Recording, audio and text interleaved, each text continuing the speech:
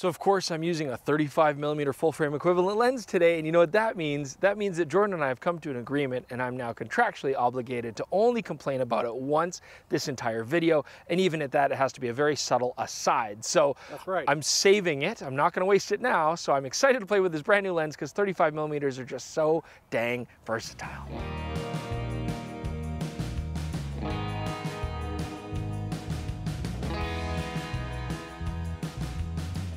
Welcome back, Deep Review TV viewers. It is Chris Nichols here, and today we've got the brand new Fujifilm XF 23mm 1.4 WR LM. Now, as you've seen in a lot of our previous videos, Fujifilm has been updating their older prime lenses, and we've been testing them. The 23mm is no exception. Got a brand new optical formula here over the older 23, and I'm excited to play with it.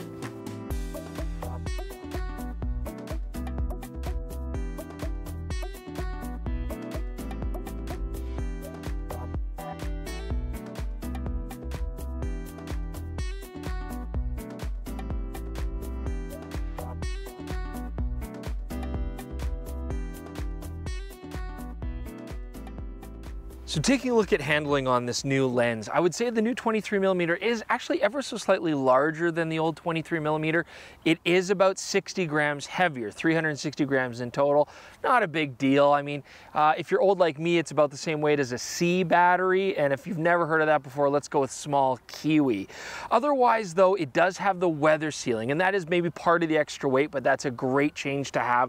Oddly enough though, the filter size has actually shrunk a little bit. This is a 58mm filter thread size, very common and shared with a lot of the other Fuji primes. The old 23 was a 62mm.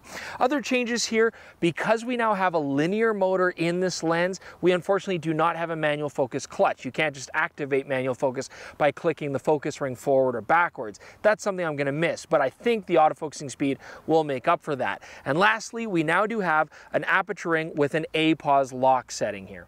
So now let's talk about the autofocus experience between the older 23mm lens and the new linear motor equipped 23mm, because really the experience is what it's all about. So first off, as a photographer, the older 23mm lens, it's fairly slow to get from close to far focus, and there's lots of jittering, I mean lots of noise. It's not a very pleasurable experience. Now moving to the new 23mm, it's much faster, very quick. That's going to be appreciably beneficial for photography, but also for videography. It's much smoother and quieter. So overall, I think this is a big improvement. So one of the things that was kind of lackluster about the older 23mm lens, other than the fact that it was a 35 equivalent, was the fact that it didn't have very good close focusing capability. Basically 1 to 10 macro, 0.1 magnification, and that was at 28 centimeters from the sensor plane. So the new 23mm is an improvement. We're now getting double the magnification. This is like 1 to 5 life-size reproduction, 0.2 magnification, and this does it at 19 centimeters from the sensor plane. So if you want to get Disney princess shots with birds coming to your hand because they've been fed way too much in this park, well, you can pull that off. So Jordan's requested that I position myself precariously on this downward slope, ready to fall at any moment. It's gonna be embarrassing, but he says the shot looks great. So let's do a quick talk. Let's talk about Sunstars. Now, this lens is a pre-production lens, and actually Fujifilm has told us the coatings are not final, so I cannot talk about flare here. I'm gonna touch on Sunstars, but that might change as well. That's usually more to do with the iris shape, the 9-bladed aperture that we have inside this lens. And I would actually say there's potential here for some quite interesting Sunstars. You can see here long drawn out tines, quite nice, quite dramatic. So I think it's a beautiful lens for that. So Jordan wants me to talk about two aspects here when it comes to video work on the 23mm lens. First, let's talk about manually focusing these lenses, because as we found in the past with other Fujifilm primes, it can be quite difficult in linear mode to try to get these things to focus precisely where you want them to. Often it just stops a little bit short or goes a little bit too far, and you have to readjust, and suffice to say it makes it difficult to get nice, precise manual focusing on this lens. So unfortunately, we still recommend this lens best used for video work in autofocusing modes. However, the good news is focus breathing characteristics are really nice on this lens, which is to say there's almost none. If the camera's focusing or you're focusing manually from near to far or far to near, you'll notice that the focal length really doesn't change. That's a great characteristic to have. So overall, as long as you're autofocusing, Jordan's very pleased to use this in video work. So as usual, this is where we take a break. You know, we're going to collect more samples, take a look at photos on the computer, you know, sort of solidify our findings. So when you see us again, we'll finish our conclusion of the 23mm Fujifilm lens. And we're back, so let's talk about the rest of this lens. So first off, I did test for LOCA, longitudinal chromatic aberration, looking for those color casts in the foreground and background autofocus areas. I'm happy to report that the Fujifilm 23mm is very clean. Now when it comes to bokeh, I did some tests here at 1.4. We are seeing some cat's eye in the corners, but it largely goes away almost immediately as you begin to stop down. The bokeh is nice and round, quite smooth. I like the way this lens rendered transitions from in focus to out of focus. However, I will say that there are some onion rings in the actual bokeh balls themselves, but otherwise overall really smooth results.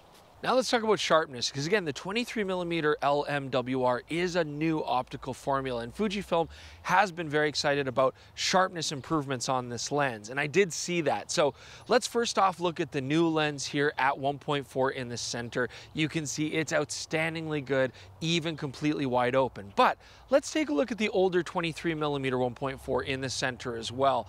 It's still a fantastically sharp lens, and I like it wide open, but I do see a narrow improvement in the newer lens, and that's a really great thing to see.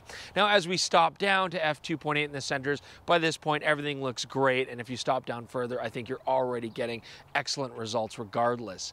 All right, now let's talk about corner sharpness. We're actually going to start with the older 23mm.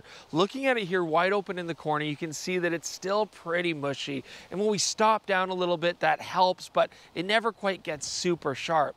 Now we look at the brand new 23mm, you can see it's much nicer, even at 1.4. There's some softness there, but it holds together better, and when we stop down, those corners sharpen up really nicely.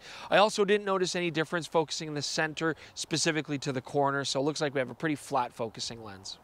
So it looks like we have another nicely improved Fujifilm Prime lens. I mean, I like that this lens is not substantially heavier or larger, but now we do get the weather sealing. The autofocus for photography is silent and fast, and I do like that this is improved optically over the old formula in pretty much every way, and that's saying a lot because the older lens is still an awesome lens optically. So for me as a photographer, I think the newer Fujifilm 23mm makes the most sense. That's what I would buy. But if you're a videographer and you really like manually focusing, you might still want to look at the older 23mm lens because it has that manual focus clutch mechanism, and that really does make things nicer for manual focusing over the newer lenses. Otherwise, I would definitely go this way.